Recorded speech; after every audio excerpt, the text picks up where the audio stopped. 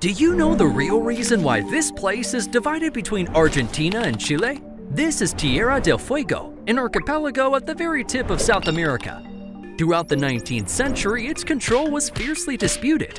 The reason? Whoever controlled it also controlled the Strait of Magellan, the only safe route between the Atlantic and the Pacific. Because just below lies the Drake Passage, one of the deadliest sea routes on Earth. And before the Panama Canal was built, a significant portion of global trade between the Pacific and Europe went through the Magellan Strait. At the time, Chile had the most powerful navy in South America and could have seized the islands by force. But that risked a war with Argentina, a conflict that might disrupt global trade and give Britain the perfect excuse to intervene. So to avoid that, the two nations struck a deal in 1881. Argentina received the eastern half of Tierra del Fuego, while Chile secured the western half, gaining full sovereignty over the entire Strait of Magellan and the surrounding southern islands.